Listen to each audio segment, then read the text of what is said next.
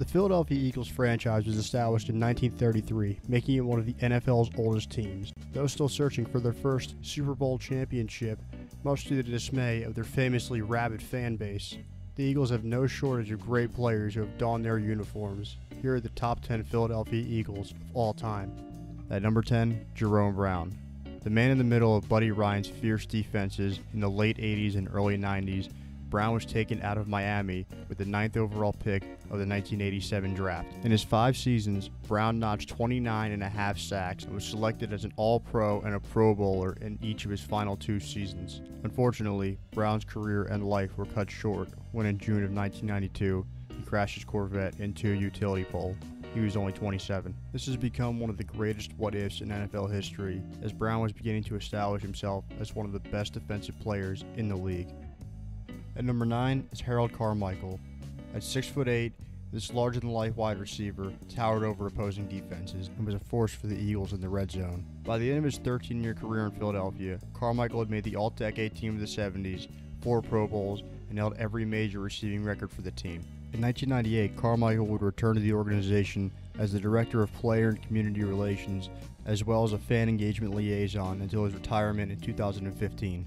Number 8, Tommy McDonald. In his 7 seasons in Philadelphia, McDonald went to 5 Pro Bowls, led the league in touchdown receptions twice and yards once. In the 1960 NFL Championship game, McDonald scored a touchdown and led the game in receiving yards to help the Eagles beat the Green Bay Packers. By the end of his Hall of Fame career, McDonald's 84 touchdown receptions were good enough for second ever at the time, cementing his status as one of the first great receiving threats in NFL history. Number 7 is Pete Pios. This pre-Super Bowl era tight end got his career off to a fast start by helping the Eagles win back-to-back championships in his second and third seasons, scoring a touchdown in the latter. Throughout his 9-year career, Pios was a 5-time All-Pro and a 6-time Pro Bowler. He also led the league in receptions 3 times, yards twice, and touchdowns once. These accomplishments led to his induction into the Pro Football Hall of Fame in 1970. Number 6, Jason Peters. In 2009, Peters was traded by the Buffalo Bills to Philadelphia for a first-round pick. Since then, Peters has been nothing short of fantastic. As the anchor of Philadelphia's offensive line, Peters' unusual combination of size and speed make him a threat in both the run and pass game. He has made the Pro Bowl every season since coming to Philadelphia, except for 2012 when he ruptured his Achilles twice in the offseason. Amazingly, the following season, he was voted first-team All-Pro. Even into his mid-30s, Peters is still one of the top left tackles in the league. Don't be surprised if you see this former undrafted free agent in Canton someday soon.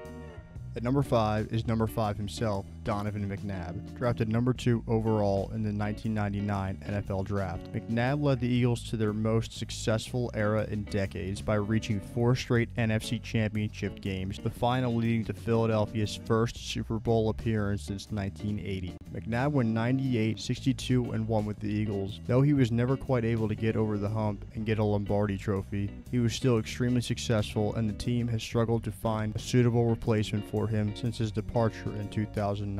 In 2013, McNabb's number was retired, cementing him as an Eagles legend. Number 4, Steve Van Buren. Arguably the greatest running back in team history, in just 8 seasons, Van Buren's resume extends far beyond many of his peers. His accomplishments include being a 4-time rushing leader, a 4-time touchdowns leader, and a 6-time first-team All-Pro. But Van Buren was at his best on the biggest stage of all. In the 1948 NFL Championship game, he scored the lone touchdown in the Eagles' 7-0 victory over the Chicago Cardinals. The following season, Van Buren's 196 rushing yards helped secure the team's 2nd straight championship. Often forgotten in history, it is not hard to see why this running back has his own place in Canton.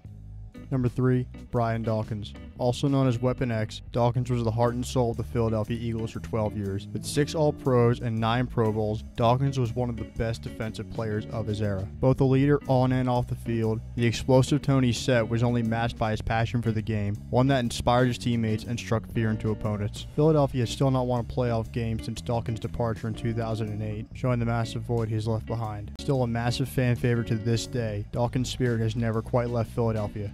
Number 2, Reggie White. Perhaps the greatest pass rusher of all time, White was signed by the Eagles after 2 seasons with the USFL's Memphis Showboats. During his 8 seasons in Philadelphia, White recorded 125 sacks, which is more than a sack a game. White also made 6 All-Pro teams and 7 Pro Bowls with the Eagles, but his 1987 campaign was probably his finest. That season, White accumulated 21 sacks in just 12 games and took home Defensive Player of the Year honors. The only reason White is not at the top spot is his 6-year run with the Green Bay Packers.